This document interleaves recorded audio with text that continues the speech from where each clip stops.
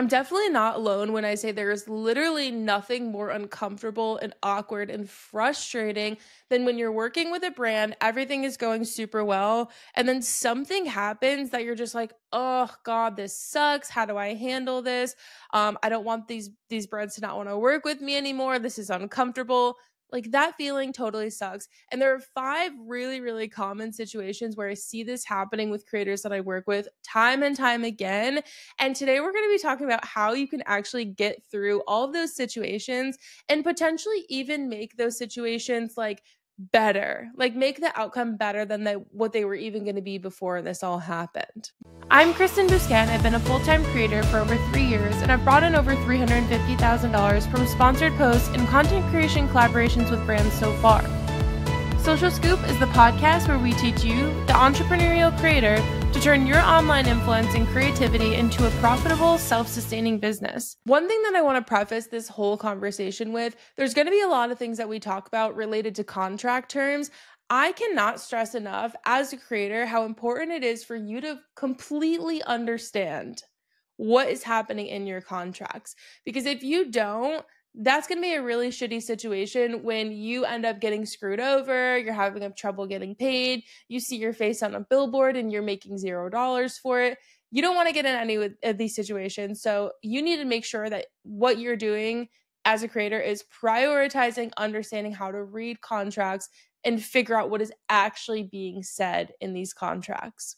So we're just going to prime it with that. And we're going to run into the first little potentially awkward situation here, which is when you need to request a change in your contract terms. I think especially when you're working with a bigger brand that you're really excited about working with, you don't often remember that you are a 50-50 partner with this brand. The brand is hiring you as a service provider. You're not an employee. You are an independent contractor that is being hired by the brand to do a job, which means you have just as much right to say anything needs to be changed as the brand does. So when we're talking about a contract and you're getting this contract most of the time from a brand, especially again, if it's a larger company, and you read it and find there are things that you're not comfortable with in there, you have to understand you have the right to be saying, hey, this needs to be changed. This is called redlining a contract. So what happens when you do get a contract and you're like, oh my God, I didn't agree to any of this. I don't know how to handle any of this.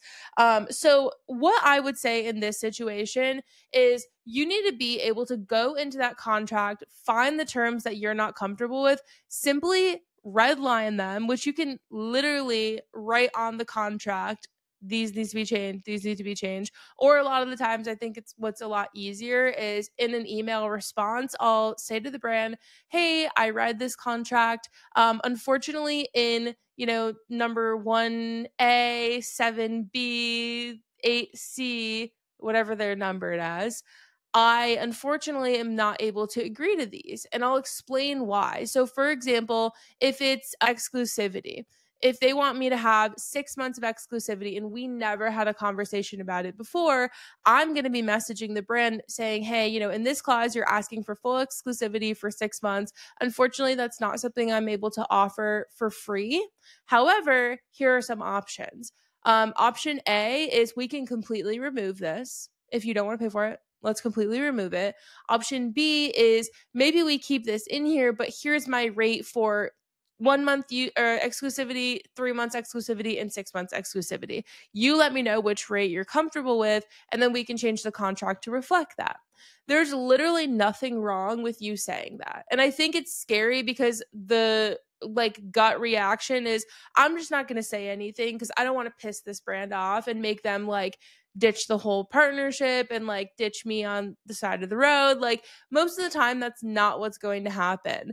If in some situations, this will happen where maybe you say to this brand, here's what I can do for the exclusivity. And they say, sorry, we can't change this. It has to be 6 months and we don't have a budget to pay for it.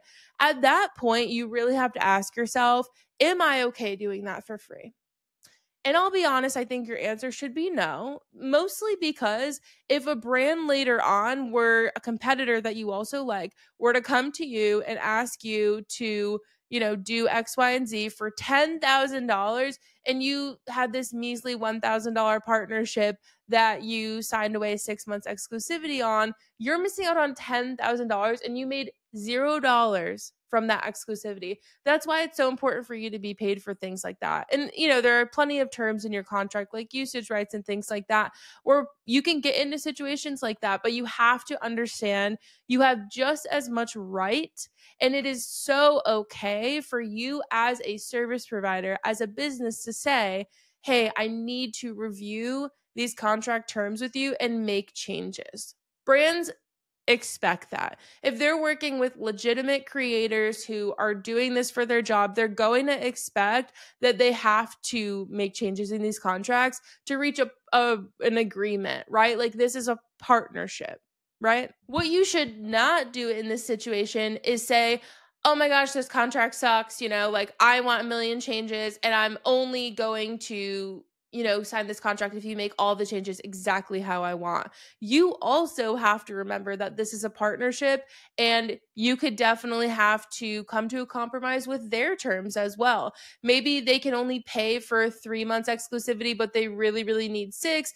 You can say, all right, well, they came my way a little bit. Let me come their way a little bit and meet somewhere in the middle. You also potentially are going to have to be willing to compromise as well. So keep that in mind. It's not a one-way street.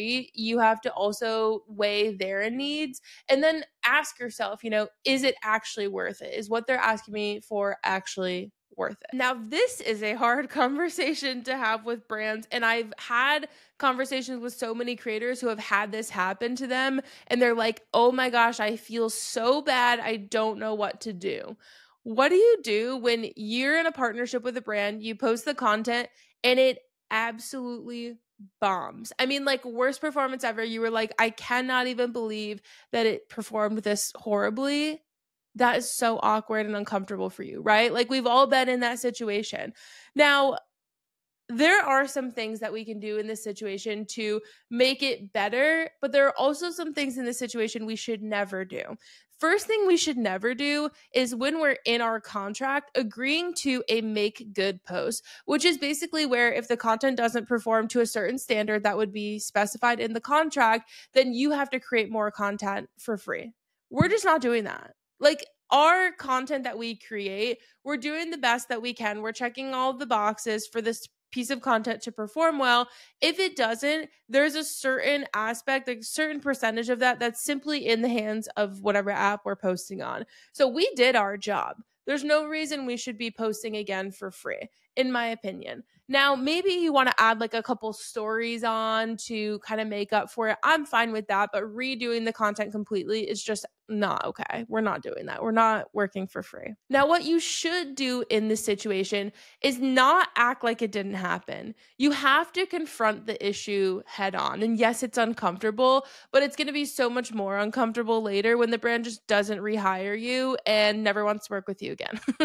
So what we're going to do in this situation instead is face the problem. We're going to reach out to the brand and say, hey, I shared my content. I was super excited about it. It wasn't as well received by my audience as I was expecting it to be. So here are some options that I want to offer you because I want you to know that I would really like to, get the results that we were looking to get. So the options that I would personally offer, and this is actually something I learned from Magda Huala, who is head of marketing at Aspire. She said that in this situation, what she loves for creators to do is actually offer free usage rights for a certain amount of time. That way the brand can really decide, are we really upset with the results here enough that we want to just continue to push this out and we'll use our own money to do it? That's their decision. So you could realistically say, I'd like to offer you 30 days paid usage for free if you'd like to boost this out to, an additional audience. Happy to offer that for free. And I think that's a really nice compromise. The other thing that I might do is actually offer them, like, again, extra story slides or to share it to maybe a different platform. Because for me, TikTok is like very secondary. Sometimes what I'll do is say, hey, I'm not really happy with the performance of this post, to be transparent with you. I'm actually going to share it on TikTok for free just to see how it performs over there. And you're kind of, again, offering them a little something extra for free. Maybe you're going to add a little story push on with that. But that really shows the brand that you're willing to do something to make it better, right? Like you're actually trying to be a partner here and get them the most bang for their buck. So I think they'll be very appreciative of that. And again, it's much better than just kind of skirting around the problem and acting like it didn't happen. That's not going to get you anywhere. Oof. The third hard conversation that I see a lot of creators have is when there is an issue with creative control. Sometimes we have a brand who gives us a brief with a script and everything is exact on how they want it. And you're looking at it after you've already signed a contract and you're going, absolutely not. My audience is going to see this piece of content and go, no. So here's the reason why it's so important for you to stick up for yourself in this situation and actually say something. Do not, if you know that post is not going to perform well, if you do it exactly how they asked you to, don't just do it. Because then what's going to happen is you're going to be back in situation number 2 where the post performed really horribly and everyone hated it and the brand's going to be upset. We don't even want them to get to that point. Instead, what we're going to do is in the beginning, we're going to say, thank you so much for sending over this brief. I really like this idea. However, I just don't know that this is going to resonate with my audience. I'm not confident that my audience is going to give us what we're looking for from this partnership based off of this script. Here's what I would suggest instead. And I would take their talking points and take their concept and kind of mash it up with yours in a way that checks all of their boxes, but also is more confident in your lane that it's going to actually resonate with your audience. And honestly, I've never met a brand when I've been in this situation who has been upset with me for saying that. If anything, they're excited because they're like, oh, well, thanks for speaking up. Like, we didn't want to spend all of this money in this, partnership and not get the results that we're looking for. If you know that this isn't going to work, yeah, thanks for telling us, right? Like, this is good information for them to have. This is something I would absolutely speak up about. And the other kind of like secondary part of this issue is when brands are potentially asking for reshoots with creative control. So like if you have a brand where they give you creative control and they have just like, here are some talking points, they're not very specific. And then they come back at you and say, actually, we didn't really like your idea. But you've already created all of the content and you're pissed now, right? Like that sucks to have to redo content. No one wants to do that. I'll tell you a quick story about when this happened to me. This was one of the most horrible brand deal stories I could possibly have to tell you. It was traumatizing. I was working with a brand where I had to use a bubble machine. Okay. It created giant foam pit for your backyard. So they sent me all of these like blow up pool toys. They wanted me and my husband. They wanted my dogs in it. Again, I had to literally make my entire backyard into a giant foam pit. This production took so long. This was like the most high production thing I've ever done. It was hours and hours of work. Of course, we're like self-shooting it with our remote on the camera. It was a nightmare, honestly. I've never had a situation where I've been shooting and I actually got so mad I like chucked my phone. That was the time when that happened. Needless to say, this was a traumatizing experience. And so I followed the brief exactly. Okay, exactly every talking point, everything they needed me to have in the photos, I did. I send them the content and they say, oh, we love the content so much. However, we've actually decided to change a lot of the talking points in the content. And I said, don't care. Not my problem. I followed the brief that you gave me. And so this was a really sticky situation because the brand wanted me to reshoot the content for free, which I was absolutely not about to do, especially considering how traumatizing this experience to shoot it was. And I sent them an email saying exactly that. I said, you guys gave me the brief. I already shot it. I can't reshoot this for free. But here are my rates for reshooting. Now, transparently, this is when I was first getting started. So I actually didn't have any sort of reshoot clause in my contract. And this was like one of those experiences that made me say, I'll never not have one in my contract anymore. Personally, now what I do with reshoots and edits is I'll have no reshoots included for free, but I will specify a rate for a reshoot, and it's typically a percentage of what they originally pay. But I will allow 2 edits, which is I'm not reshooting content. I'm just maybe changing things around in the video, changing text, whatever. That's fine. So in this situation, I didn't have any sort of contract term laid out for this, contract clause laid out for this. And so they were like, we don't technically have to pay you to reshoot this. And I said, dang, they're kind of right. But I also don't have to do it because there's no clause in the contract that says I have to reshoot it. So we were kind of like at this weird standstill. And I ended up saying to them, I'll reshoot it for this much money. It was maybe a third, a quarter of what they had originally paid me, simply because I just wanted to get this over with. I was over it. I was done. I already hated it. I knew I never wanted to work with them again. And so I just took the L and I reshot it. Everyone was happy at the end. We have never once had a conversation since. So this is why it's so important to just be upfront about these things, like having that reshoot clause in your contract, having edits laid out in your contract. What are you going to be okay with? And then being very upfront about creative control. What is the brief? Are they going to be very specific? If they're not specific, you're sending over your idea and saying, here's exactly what it's going to look like, so that everyone is on the same page before you shoot anything. Because then there's no miscommunication. Nothing is up in the air, and everyone knows exactly what's going to come out of this piece of content that you're shooting.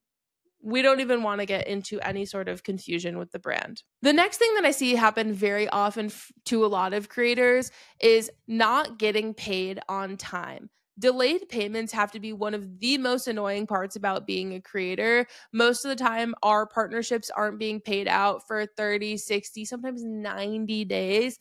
That is absolutely insane. I don't know any other industry where you have to wait 90 days to get paid, but this happens so frequently for us as creators. So there's kind of 2 parts about what I want to talk about today.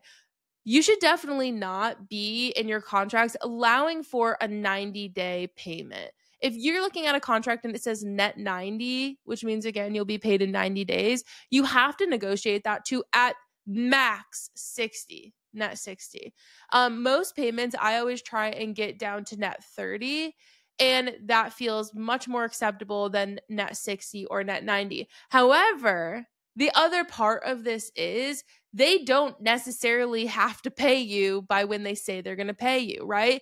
This is where it gets tricky. They're supposed to, but a lot of brands just don't. And then you're in this awkward situation of trying to track down the brand, trying to get them to pay the money that they owe you. I've had plenty of friends, thankfully, I've never been in this situation. I've had so many friends who have had to take it to collections and let collections trying to get money from the companies. I mean, some brands simply overshoot with the amount of money they're able to pay, and then they literally cannot pay people. Okay. This is a really shitty situation for you to get in, obviously. But how are you going to handle this situation is the question. Now, I always will give people the benefit of the doubt. Maybe like someone switched positions and your payment got like lost in the mix. Like, we never know what happened inside the company to get to this point where they're not paying you. However, they only get a little bit of leeway, right? So what I might do in this situation is I would send the brand an email a couple days after the payment is due, like maybe 3 to 5 days after the payment is due. Because again, maybe a couple days late, it's fine. I can deal with it. However, if we are 3 to 5 business days out of when your payment was supposed to be into your account and you haven't received it yet, that's when you're going to receive the first email from me that says, hi, hope you're doing well. I realized that my payment has still not been paid out. It was due on this date. Can you just provide me with an update? Thank you so much. Super nice, super chill. Like, I'm not threatening them. I'm not upset yet. I'm just trying to figure out what's going on. Okay. They don't respond. Cool. If they do respond and they say, awesome, so sorry, it's on the way. Here's the information. We've already sent it. Here's the screenshot. Cool. I'm not mad. It's fine. It's fine. However, they don't respond. This is when I start to get a little pissed off, okay? Because at this point, I feel like they're kind of just dicking me around. So then I send another email. Hey, just following up on this. Again, now we're this many days late. We're gonna need to get this wrapped up by this date. And I'm giving them a deadline at this point of when I'm expecting the payment in my bank account. And if it's not, then you're gonna get real mad, Kristen. Okay. They don't respond to this email. Then I'm going on to my third email, which is me saying, I will be sending this to collections on this day. Maybe I give them another couple days. Maybe they didn't see my emails. Who knows? I'm going to give them another couple days. And I'm saying, I am sending this to collections on this day. If I don't get an update by then, collections will handle it. Thank you so much. Goodbye. And collections is cool because collections, they will hustle. Like collections literally only gets paid when you get paid. So you better believe that they're going to be hounding these people for your payment so that they can get their check. I respect it. I'm fine with it. If I have to give someone a little percentage of my paycheck to do all of that annoying the brand for me, because clearly me annoying them didn't get me anywhere, I'm fine with it. That's cool for me.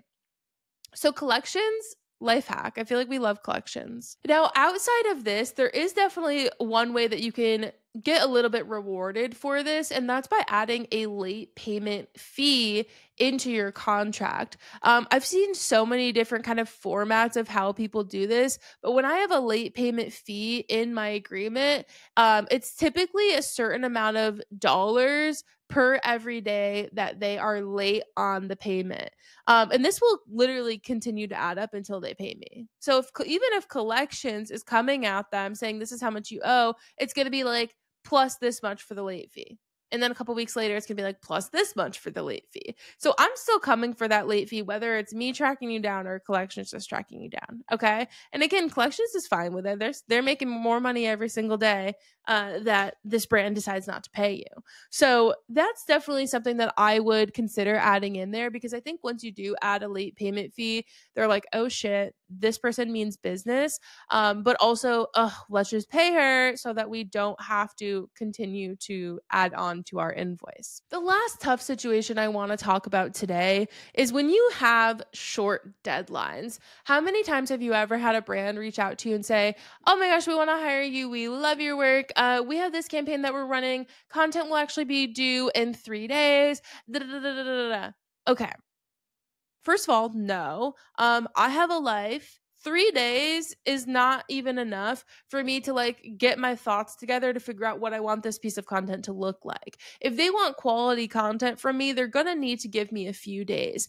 Industry standard is 2 weeks turnaround time. So that's always my starting point. If I have a brand that's asking me for turnaround that's any less than 2 weeks, my response is, absolutely. Here's my rush fee that we'll be adding on to this price. And that might be 20%. If I'm getting paid $1,000, I will now be getting paid $1,200 because I'm going to get 20% of my fee simply because you're asking me to do it in less than 2 weeks' time. Now, I have some brands where I'm okay with doing less than 2 weeks. This might be a brand that like I work with super, super frequently, and I know they rehire me time and time again. And the video is going to be like super easy for me to make, like that. Okay, different story in my opinion. And I'm very choosy on the brands that I allow to do that. But for the most part, if a brand is asking me to create a piece of content for a partnership in less than 2 weeks turnaround time, I am adding on a rush fee. If they don't agree to this, that's fine, but they'll get my content in 2 weeks. Period. If you ever find yourself in this situation and you're getting a lot of pushback from the brands, you can literally explain to them why this is something that you're not able to do. Especially a lot of creators also have 9-to-5 jobs where, you know, they get out of work and it's already like the end of day one. They only have 2 more days to create it, and they like just read the email that says it needs to be done in a couple of days. Like, I think if you give brands a good explanation, a realistic explanation of why you're not able to do it in that turnaround, I think most brands really are understanding. Sometimes I think as creators, we think that the brands are like just like out to get us with certain things. And I really truly try not to think like that, because I think so many brands really are willing to work with us if we are honest and transparent with them. I Anytime I have something float around in the back of my mind where I'm like, oh, this doesn't feel right, or I really need this from them, or like I can't do what they're asking me, I will always be upfront with them about it, because it's so much worse later on if I'm not. That is like my general rule of thumb. Obviously, these situations can feel so uncomfortable. I get it. I feel you. I hope that us talking through all of these situations makes you feel a little bit more comfortable going into them. The biggest takeaway that I hope you get from all of this is that you are a 50-50 partner with the brand. If you have any issues that are things that you don't feel comfortable with, you have to change your mindset and realize you have just as much right to ask for things in a partnership as they do. You are a 50-50 partner. I hope you guys enjoyed this episode. You can check out Social Scoop on all of your favorite platforms, now on YouTube as well. Very exciting. And I will see you guys next week. Bye.